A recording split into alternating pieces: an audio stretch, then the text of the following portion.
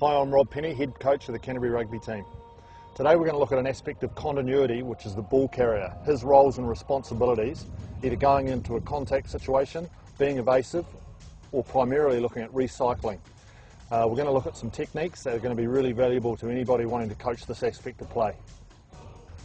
The first element we're going to look at here is the long place, where the player takes the ball into contact, protects the ball, and then as he hits the ground, looks to reach right back, parallel with the touch lines, narrowing the gate, elongating the tackle area, and trying to create really quick ball for the distributors.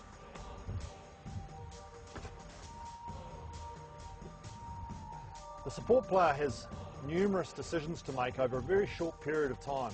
Initially, their formation will be as a ball carrier support player for them to offload to. A couple of key points here for the cleaner is that he's got his eyes up and scanning for the threats as he's approaching the breakdown.